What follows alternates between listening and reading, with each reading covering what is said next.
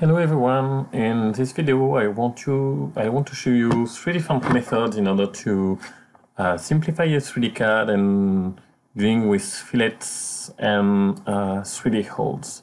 So this is my initial geometry. Let's quickly have a look at it. There are multiple fillets inside it. There are also multiple holes. So what I want to do is to remove all the holes, the small holes here, but keep this one, and I want to remove all fillets. So the internal fillets here, the fillet at the bottom here. And I want just to keep this fillet and the corner fillets here and here. And same on the opposite side. So let's have a look at the different methods that are available. But before this, let me go to measures just to have a review of the information in my model. So if I hover the mouse over my one edge of my hole, I see the radius 15 for this one, and here I have a radius of 4.25. So this will help me for setting the different approaches. And here, if I look at the different radius, I have a radius of 4 here. Okay, I'm not able to get the one here, so I have a radius of 4 here. I have a radius of 1 in this location. Here I have a radius of 5, 7.5, and here I have a radius of 1.5. And this one that I want to keep also, it is a radius of 5. And this will bring me some subtleties, because remember, I want to keep this one, but I would like to remove this one. So let me try to show you how we can proceed in the different cases. Let's start with option 1, which will be from the geometry. It will be the manual defeaturing. So let's start with the holes. It will be pretty simple. I want to remove whole hole with diameter is lower than 10. Please remember we measured the radius here, and here we ask for the diameter. So I will keep this value. Let me hit on Find. I have my 8 holes, and I can just remove all. I could, as an option, ask for solid holes to have a fixed point or 3 points at the center of the solid, which I didn't request it here. Now let's go to fillets. Same here, I will define a minimum radius and a maximum radius. On purpose, I will define 4.9 just for showing you, or I could define even 5. It will be the same principle, whether I use 5 or 4.9. I will either remove this one and this one, or have both. And I will check the use parasolid option. The find, so let me hit and find. The use parasolid option may be a little bit longer, as it will internally convert your geometry as a parasolid geometry for dealing following the use of the parasolid CAD engine. But this is for the benefit of having a better quality, a better precision when accuracy when dealing with geometries. So here I have all my the fillets that have been detected. I could, using a control or hovering the mouse over surfaces, I could add any surface, and the same if I go over a surface which is already selected. If I hit on Shift and left click, I can unselect it. So Shift, left click, should be able to unselect. For a new, okay, I did the box, but Shift plus left click should have worked. So this is the fillet that I want to remove, and I can remove everything. So now my geometry is done. I have removed all my holes here and all my fillets except the one that I wanted to keep. This method works fine if your intent is only to remove fillets, not having other treatments. Then you can deal with simple range of diameter or radius in order to isolate the one you want to simplify and the other ones. Now, let's go to another approach. Still in the Defeaturing one, so second approach, it will be with the batch repair. So into the batch repair, we will rely on two files from HyperMesh, the parameter and the criteria file, which allow to consider both the CAD information on the CAD targets and the FE targets. And if I look at parameters and criteria, so there is a basic point. You need always to make sure that the target element size into within your param file and your criteria file are the same. This is the first point to be checked. And then if we go to the whole 3D, for instance, here we see that we have different options for the radius. So let's say that the radius is below 5, so let me start it from scratch. I want a radius below 5. And what I will have as a choice is to remove, have a seed, which is the point here, or we have remove and mark, which is having a tag. Here I will simply remove and do nothing else. Now, if we come to the fillets, let me change here again the rules. So the first one I will go to from 0.2 to 5, for instance. In that case, what I want to do is, let's say that I don't want to remove.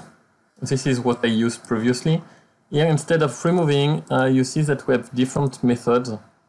We have enforced rows. If you deal with enforced rows, you will keep the fillet and you will specify the number of elements to be in the radius of the fillet. So you can say you want 2 rows, you want 3 rows, etc., etc. You have the midline split, which means that you will have a midline created in the fillet, but you will keep the external bounds of the fillet. Or you can have the split and suppress, which allows to have the midline split and to suppress the external bounds. So let me use this one. And then, yeah, for the other one, I will keep the fillets. So if I just apply the batch measure in that way, I will probably keep this fillet removed or simplified. So before doing it, I will go to preserve edge and I will ask for preserving these lines so that they won't be affected by the batch repair. So so this one now they have a different coloring or a different symbol, which means they won't be modified by the batch repairing. So let me go back to the batch. Let me select all my surfaces and ask for auto cleanup.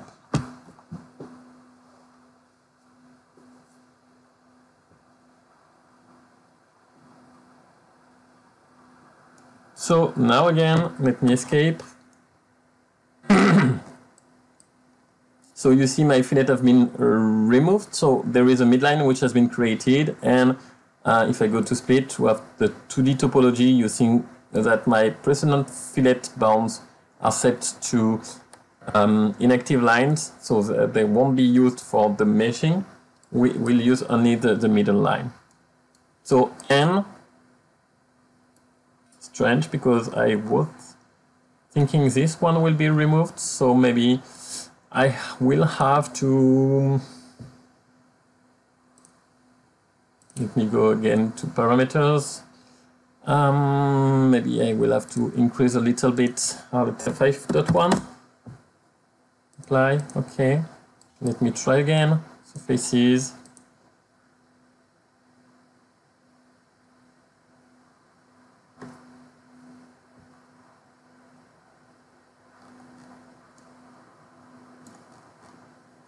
Now it has been split, correctly.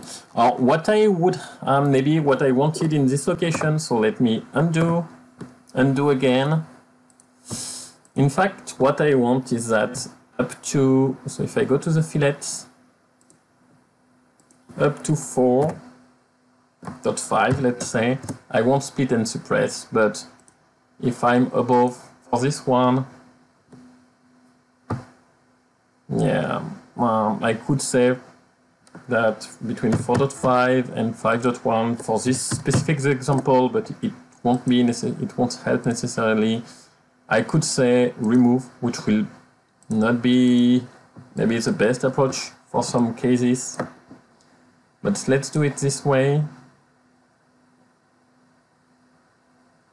so that you see that regarding the range of radius, you can have different processes done. So here I have just removed. Again, my fillet on top is still there because I preserved it. And I have my midlines here for the fillet with radius lower than 4.5. So if you want to bring more control, have more flexibility, this is definitely one way to process, to use the patch repair in order to do so. You may spend time at the beginning to tune it, but when it is tuned, then you can reuse it on your different geometries. And then let me go back again to my initial state. Okay, there is one. Perfect. And let's have a look at option 3, which is this time it will be for both, by the way.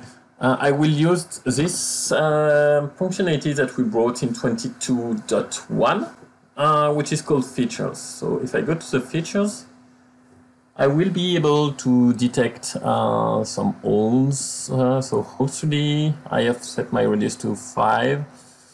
And for the fillets, I have my minimum radius to 0.2 and my maximum radius to 5.1. So let's hit on find.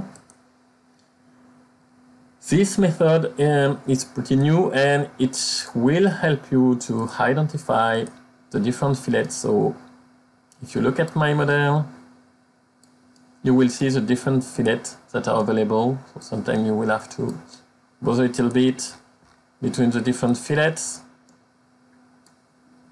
And you may decide to have a different or specific process for each of the fillets.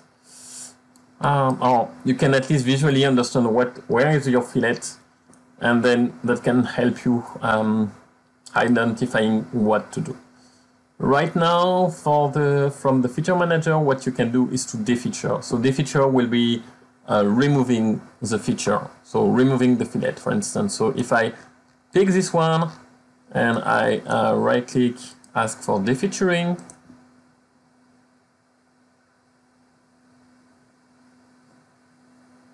this one, right-click, defeature. Okay, I may have then another one, so this is defeatured. Same for my holes. If I look at my different holes, and I don't know why I have 16 holes, maybe I did already the section first, but I can defeature. Okay, where are these ones? Strange. I think I can delete them here. So now I have my fillets. Let me clear again, because I think maybe they were already in the model. Is there a way I can, yeah, delete. Let me do the features again. Fine. Okay, no, I have all these fillets. So this was fine for the fillets. And what if I can select from it and, for instance, retrieve fillet 9. Now, what if I want to get the midline, for instance? I would like to get the midline and remove the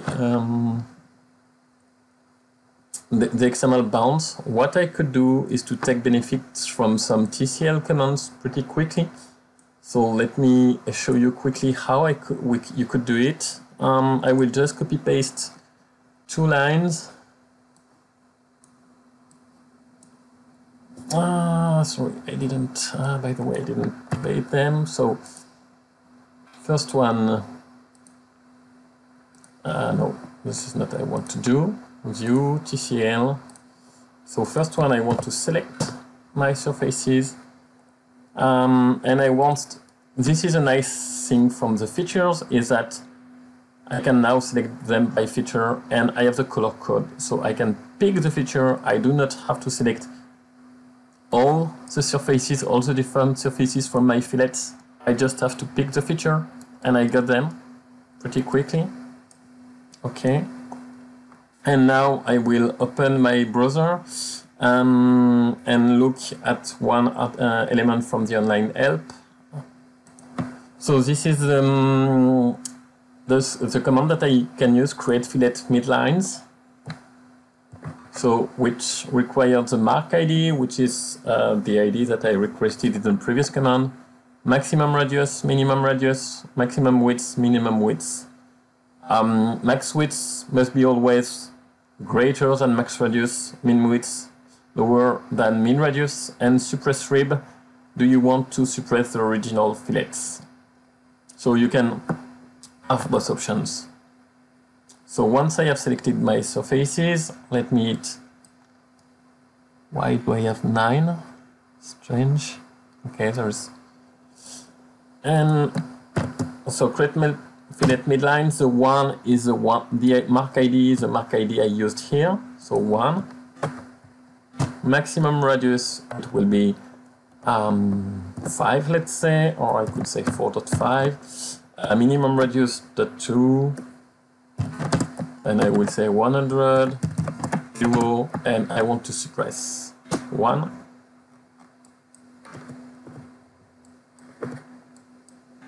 And now, if I go back to all, for instance, escape, you can see that the geometry is done with the fillet has been simplified. So here's one way to do it, and to using the features and being able then to either just simply remove the fillet or simplifying it by keeping the midline. So really here are the 3 different methods. The defeaturing is fine if you want to, so manual defeaturing if you want to go for the full or for a large modification, large simplification without specific control. If you want to have a fine tuning, you could go to batch.